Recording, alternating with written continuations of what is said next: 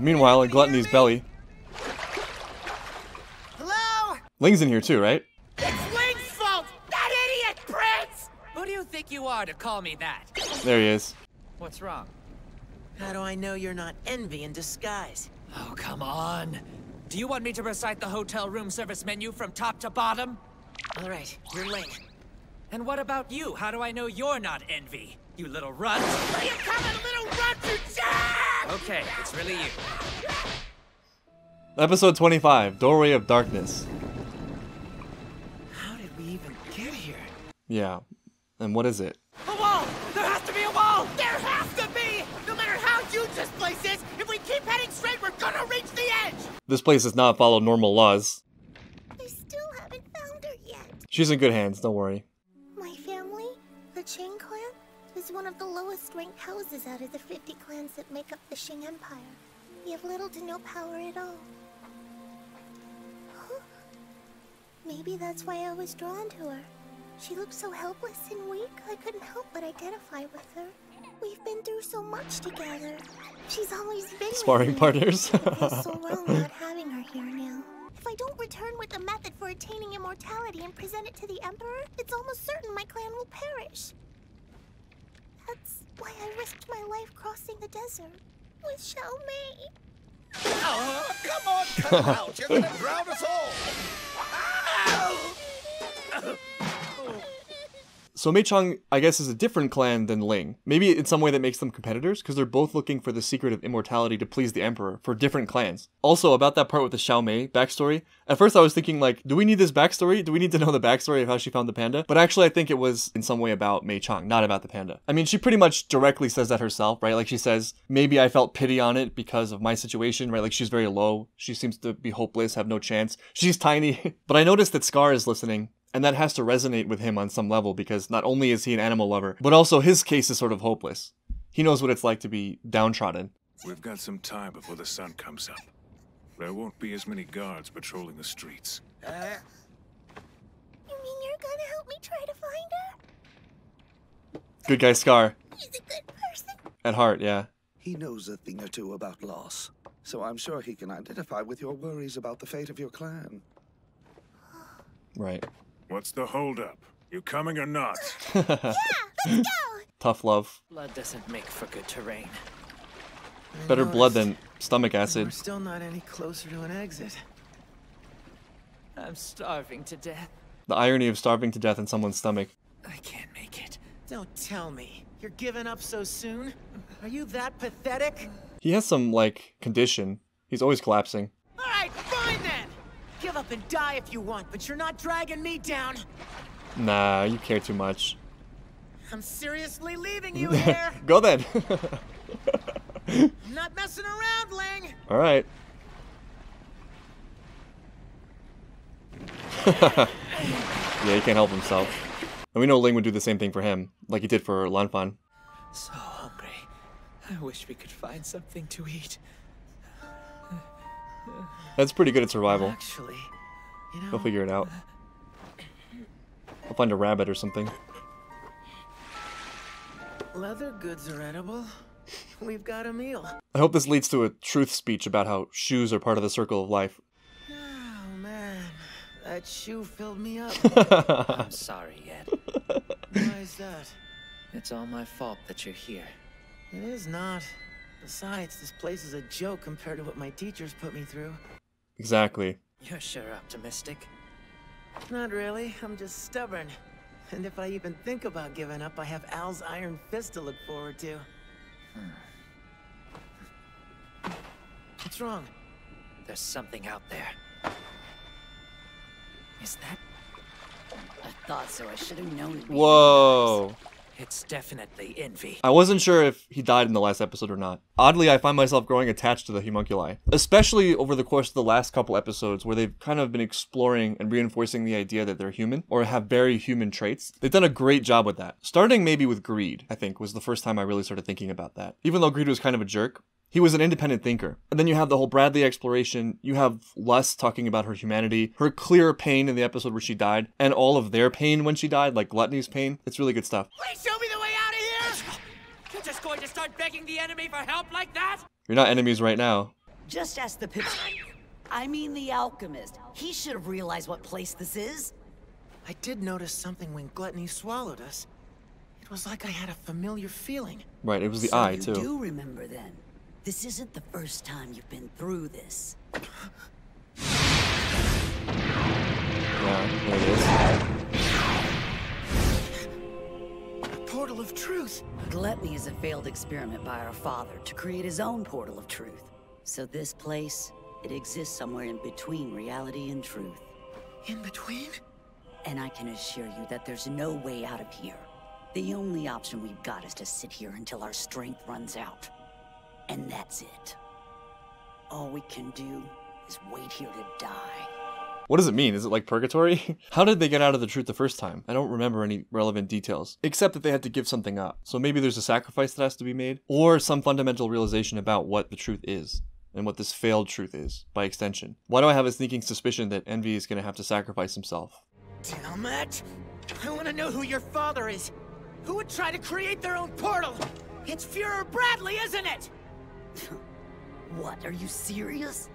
Huh, nice try, but King Bradley's nothing more than a homunculus. King Bradley's not even at the top. And if the Führer is on your side, then I'm guessing you're the ones behind Ishval. Oh, Ishval! I couldn't have asked for a more enjoyable job than that. You remember the incident that started the war, right? I had always heard it was because a military officer accidentally shot an Ishvalan child. Yep. And the one that proudly pulled the trigger was none other than yours truly. It was Envy. So much for humanizing.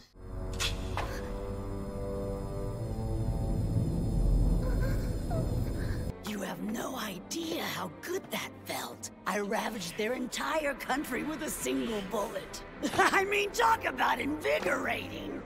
I take back everything I said. You destroyed my hometown. You drove out the Ishvalans. You're the one who turned Scar into a murderer. And it was you.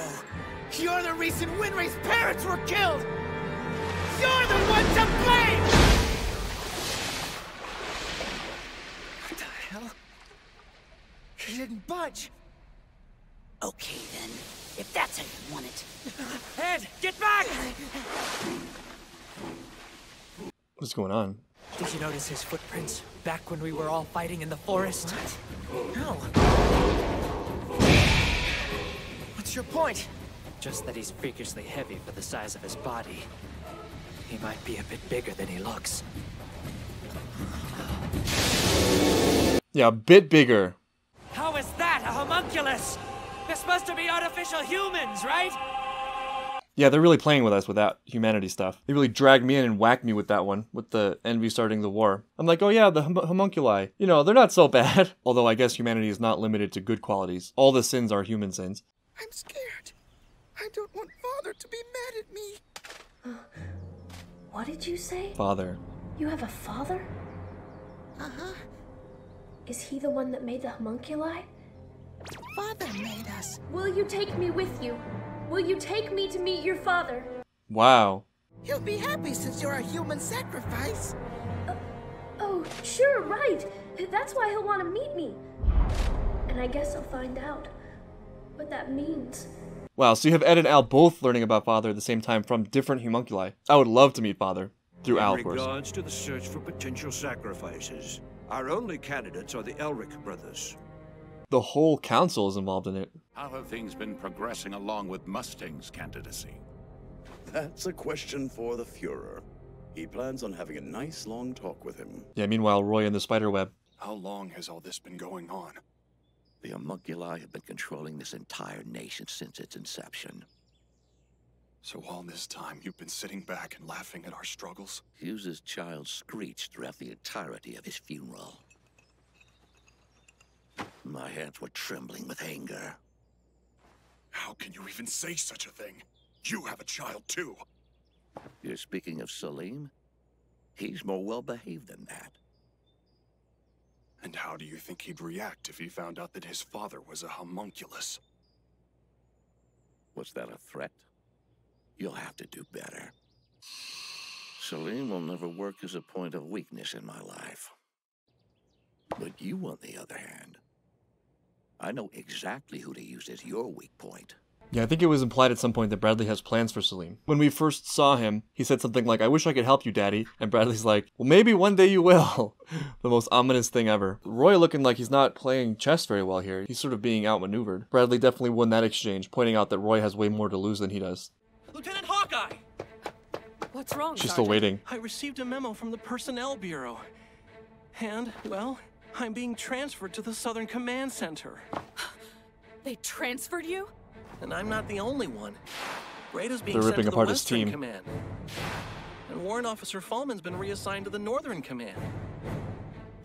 That just leaves Havoc, I think. Havoc, who's sort of out of action right now. What is this?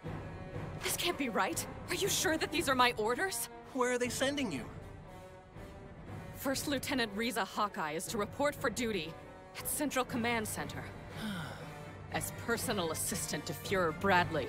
So we can keep an eye on her and have her as a pawn piece. Smart. Hell no! You go and play by yourself! This isn't good! No, it is not. Can you make a weapon? You got it! With this ocean of blood, there's plenty of iron to work with! Pretty stylish. You have the tackiest sense of taste. Oh, what the hell? Come on, Ling. You gonna insult me like that? Are you sure this is the right way, Gluttony? Uh-huh. But this is the way... It can't be. Your father is living in Central? Figures. No, I want to meet Father now. I want to meet him right now. What in the world? That was the most disastrous episode for Roy. I've always had a feeling, I've always had a very strong gut sense that Bradley knew just about everything, or he knew enough to stay one step ahead. They foreshadowed this a little bit in the flashback with Roy and Hughes when they're talking about their plans, and Bradley just, like, from way atop on the balcony gives him that look, right, like he's listening, and he's never once seemed concerned. But it works both ways, right? Like, Bradley might be making the same mistake that Roy made, which is not finishing strong and being a little bit overconfident. Now he's completely out in the open to Roy. He has Hawkeye as a chess piece that he can eliminate, but you can't count Roy out. And now Roy has more information than he's ever had before, which I think is a powerful thing in his hands. Also, I don't know if this will actually play into it at all, but they're completely ignoring Havoc, who we know is being geared up to come back, but they didn't transfer him, probably because he's injured. They haven't thought about him at all. That's another chess piece. But I think what I'm most excited about is I'm excited about Al meeting Father. I'm really, really curious about who Father is. My initial, like, throw theories against the wall thing was that it was Hohenheim, but I'm reasonably sure that that's not the case anymore. One of the reasons is just, like, time-wise. The homunculi have been operating for what it seems like forever, so that sort of rules out Ed and Al's father, unless there's some kind of, like, time travel involved or something like that, which is not outside the possibilities, right? Especially if we're talking about the truth as existence, you know? Who knows? Could be Ed or Al for all I know in that case. But I feel like we're gonna get a lot of insight when Al comes face to face with him. That's such an Al thing to do, right? The greatest threat that he knows, he's like, well, maybe I could just talk to him. That's one of the most beautiful things about Al. Like, he's just so, like, clear-headed and non-hateful. And then they threw me through that huge loop with Envy, making me feel terrible about, you know, me talking about how human they are. Right before they talk about the origin of the war in Ishbal and the horrible thing that he did. I guess that's the point, right? That's the beauty of it, is that they're complex. The whole thing is complex. Like, Gluttony can show really sympathetic emotions like pain and loss and fear, like a little child, but also can be terrible at the same time. I was looking for answers and some resolutions in this episode, but what I got was a lot more questions, which is just sort of the way of the show. But that's the end of 25. I'll see you guys next time for episode 26.